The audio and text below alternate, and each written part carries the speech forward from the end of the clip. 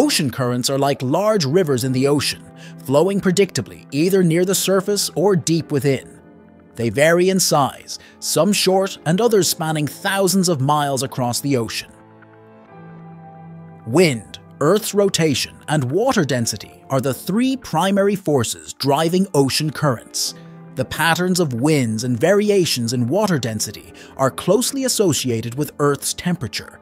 The increase in global temperature is significantly impacting the ocean current system.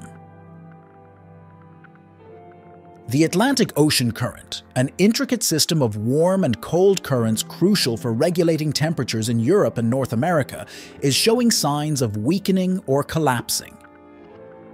What could happen if the Atlantic Ocean Current collapsed?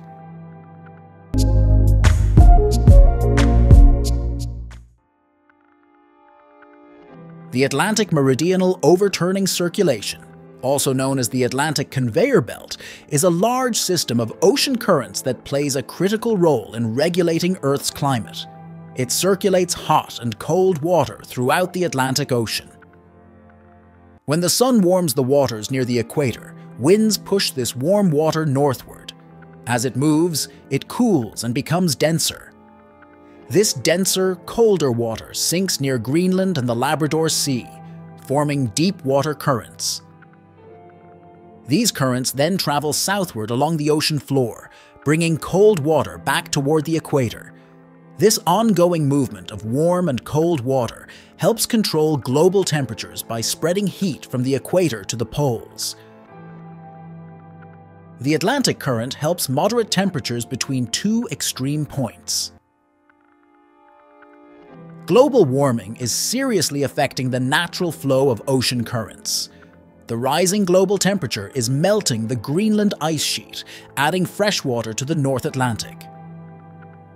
Since fresh water is less dense than ocean water, it disrupts the ocean currents. This influx of fresh water on the surface makes the water less dense, potentially weakening the circulation. The global increase in ocean temperature is affecting water density, which is crucial for generating water currents based on density variations. This circulation of warm and cold water helps balance global temperatures by moving heat from the equator to the poles. The weakening of Atlantic Ocean currents could have disastrous effects in Europe and North America. Without the influx of warm air and water, Europe could face severe winters.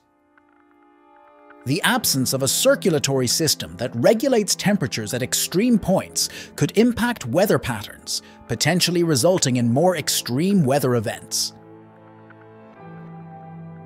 Scientists have found indications that the Atlantic current system is exhibiting signs of collapse. Calculations suggest that the current system has slowed down. Temperature plays a crucial role in regulating this system, but predicting the complete shutdown of the system is difficult and cannot be accurately forecasted.